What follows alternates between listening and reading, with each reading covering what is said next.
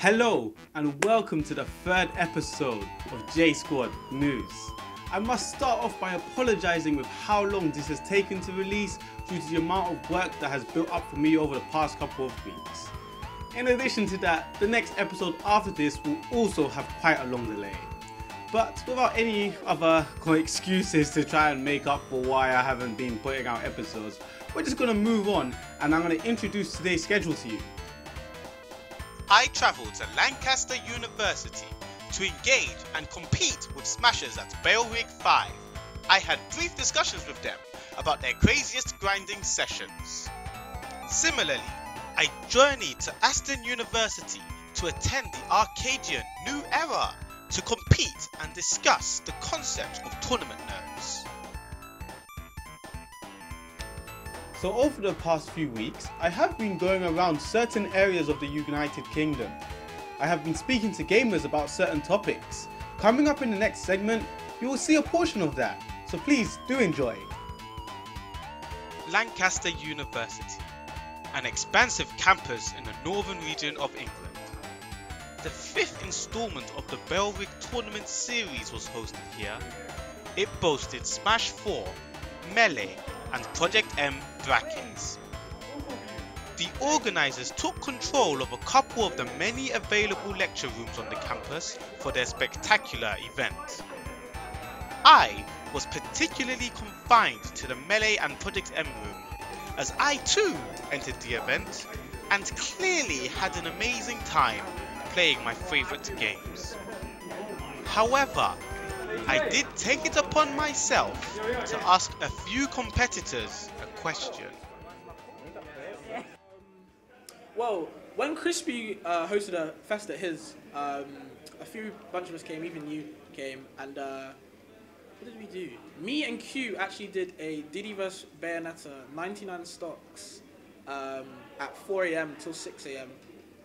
Even though the time wasn't that long, it was definitely a grind because of the matchup itself. 99 stocks as well, it was long. It's probably sometime in America when I was with some of the Europeans like Armada, Leffen, Wizro, Mango, Shroom. This was at Shroom's place. Shroom, Plop. There's probably a few others I'm forgetting, but that's probably one of the most high-level grindfest I've had. We were there for like 2-3 days, so I guess you could say it spanned across a few days, but Mango didn't get it till the last day, and but yeah, all of the other people were there before, and we were pretty much just grinding the whole time. I'd say the craziest grind I've ever done is when I found Samu on For Glory, who is a German Bayonetta player. Played with him a ton for like 3 hours straight. So much barrel ladders, so much everything, and I played well, and I played surprisingly well, but it was just like, it was crazy. Just every time he hit me, I'd die, and I had to keep thinking of new ways to get around it, and it was just insanity. Cloud Barrel, I mean, that's the nature of the game now, so there we go. That's what I'd say. When PM 3.2 was released, I used to play a lot with my friends, but they all had work, and at the time I didn't. So for about 3 months, I played 6+ hours a day on netplay, and I think I would count that as the craziest grind session I've ever done, because there's just you, a computer, and that was it. It was just searching for jobs and playing PM. Searching for jobs and playing PM. Searching for jobs and playing PM. I'd probably say the one at Bailrig. I'm not sure which one. There was like loads of people from the north came down, and I played like 11 different people in sets. So yeah, that's probably the one. It is very good to know that I am not alone when it comes to intense grinding sessions. For instance, I grinded Slap City for 26 hours across 2 days, before subsequently attaining 100 hours of gameplay before a week's time. But for sure, the grind paid off. Before we head into the next segment, there is yet another discovery that I want to share with you all. Trust me, I'm pretty sure you'll engage with this one more than the previous one. Scientists have created a serum which may end boredom. Yes, you heard that right. Ending boredom. Have you ever been so bored that you would blow the dust off an old instrument and just play? I, for one, know that feeling all too well, where there is simply just nothing to do.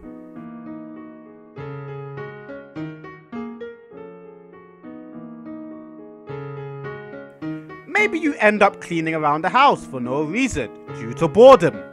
Well, those days may be the days of the past with the creation of a peculiar orange liquid, which is said to possess the ability to randomly change the core nature of one's character. This will stop anyone's boredom. It is apparently safe.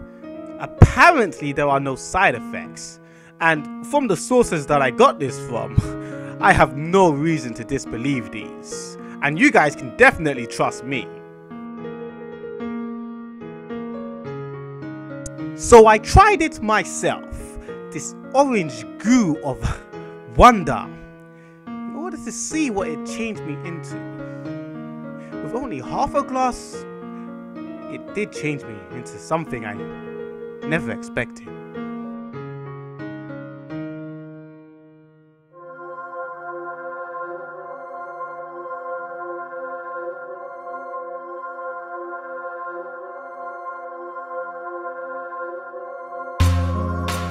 Pressure on the mic! Mic controller! Ozzy on the track. What the hell do y'all think you know about me? Other than the shit fact, you know I'm a freaking G. G for guzzle, guzzle, all that damn fine liquid. Nyam Nyam with the punani, I'm a candy store kid. So I consume that scientist's orange serum, but I ain't gonna change my name like I am some silent-virum, because I know I am a real NIGG. I am the top player himself, and that's the freaking golden key. I'm out here masticating, you're in there masturbating. I've got my ego inflating, your self-esteem is deflating. You're slating and hating, I'm baiting, you're waiting. My godly rap time has a really short fuse. Screw this. We're going back to J Squad News.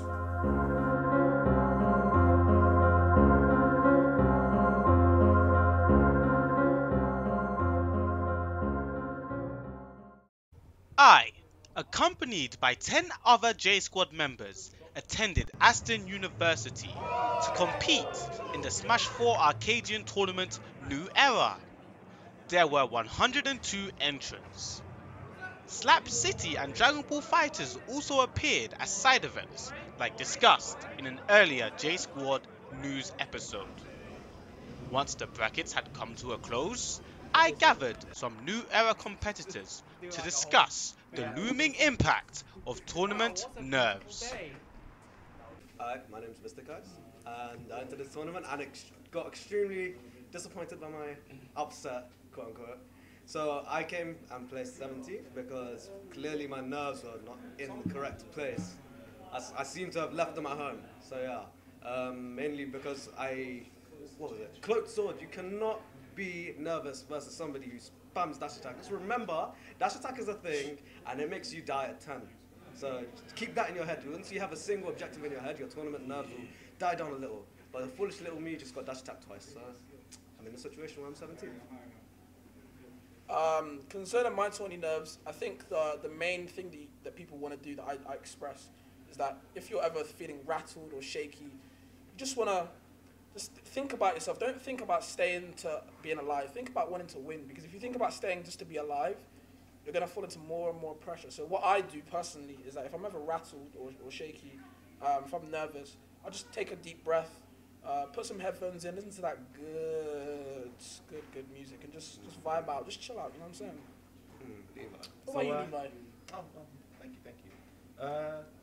During my sets, I guess I was faced with like loads of pressure from like my opponents, and I guess once I got space, I more thought about what I was going to do next, took a second out to think about what I was going to do next and what my opponent might do, and that calms me down a bit. Or maybe in between stocks or in between sets, I just think to myself, what am I going to do next? Maybe drink some water, just try to relax myself before I make my next move.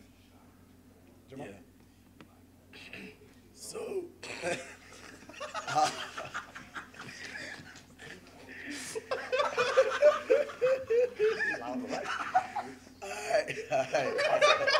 Alright, wait.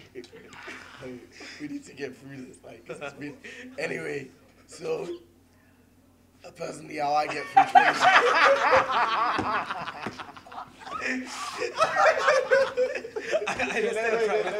Let's speak. So personally, how I deal with tournament nerves is like. Why does he sound like Raj from Monsters Inc. I can't. He sounds like Roz from Monsters Inc.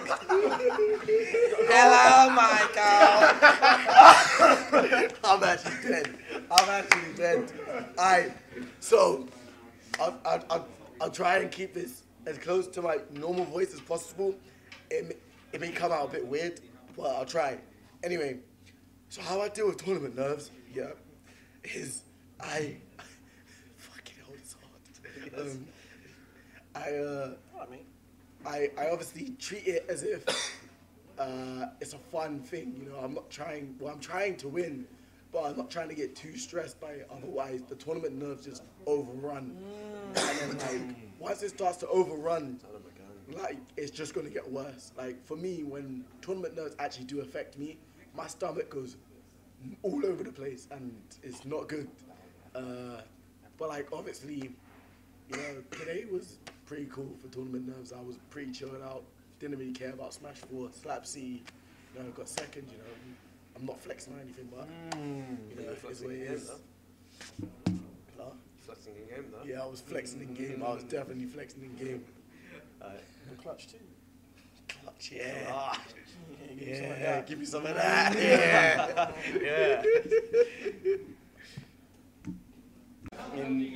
So tournament nerves are the most frustrating thing to lose to, right? Oh wait. Oh, there's the mic. Shit. You can edit it.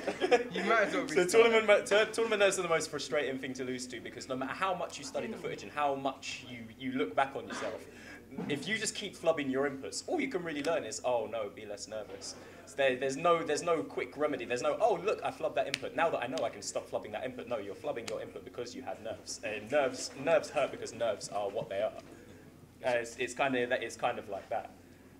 It's also a huge step to improvement as well, because I feel like as you proceed further in your gameplay, as well as just getting like further on in bracket, the pressure gets to you a lot more. It's like, you know, you've never been in this fight before. Like you're in top 8 for the first time. I've never been here before. Like it's really getting to you really badly. How'd you get nerves pressing the A button? I get phased by nerves. I don't think I've ever seen you nervous in my life. Yeah. I know, Oh, I'm bare rusty. Gets top 8 at meltdown anyway. Yeah. I don't get nervous. I just. So why are you here? I press buttons, okay? You just press. Why are you in this group discussion if you don't get nervous? He was people like You're dragged in. He was a confident-looking guy. They're like, this guy looks confident. Let's drag him in and talk about nervousness. Yeah. How do you not get nervous then? Talk about that. Yeah. It's not. I don't know. I just don't. Talk. Okay, basically, I don't. Diaphragm. It doesn't matter to me how I do at least in terms of things. It's only doubles I actually care about. In singles, I just think, which is why I'm more pressured in. I'm gonna fly kick you. We don't know how loud we're being. Oh, for God's sake. You're just doing this. Basically, my focus is doubles, and I actually am 10 times more like nervous in doubles than I am in singles. All right then. So how do you alleviate the doubles nerves? Well, the partner you have with you is quite a big help. Mm-hmm. You know, like singly, you're screwed if you get nervous. Like unless you got support behind you in crowds, that's the only way you got it around. But in doubles, you got your partner. You can always ask them stuff, saying what did I do wrong, blah blah. And, yeah. Super. Tournaments suck, and like it really does suck. When you get nervous, they start flubbing up your moves, doing bad bomb pulls, and doing bad projectiles, and then you just feel angry and you want to like punch something. The best way. What are you doing? Right. the best way to get rid of tournament nerves is to, well, one of the things I do is listen to music. For example, I listen to a lot of game music. It helps me feel better and stuff like that, you know, Skullgirls music, stuff like that. People tend to not have lyrics because lyrics can start messing, well, in terms of like your distraction. Yeah, so I have that when I work as well, to be perfectly honest. Lyrics throws everything off. We sincerely apologise for the interruptions in this interview. Also, when you lose a game and you feel really nervous and bad, just watch a funny video. I say, KSI Draw My Life. That shit will make you laugh. I like chocolate milk. And there you have it. A great, in-depth discussion from a variety of competitors. The J Squad members were in a good mood despite any tournament nerves, as they put on a little dance before leaving the venue. We were given some very inspiring and beautiful words from everybody who has taken part in the interview. So really big thanks to them for really sharing their knowledge for all of us to enjoy. And unfortunately, that's all we're going to have time for this episode. I really hope you enjoy it. And yes, again, I must repeat that I won't be able to put out another episode for quite a while, probably over a month. I do have a project coming up involving filming about science. So even still, you might want to check that out if you're interested at all to see what I am doing within my masters at university. And so with that, I end this episode. Thank you very much for watching, and I hope to see you all very soon. Goodbye. And once again, we are repping J Squad all day.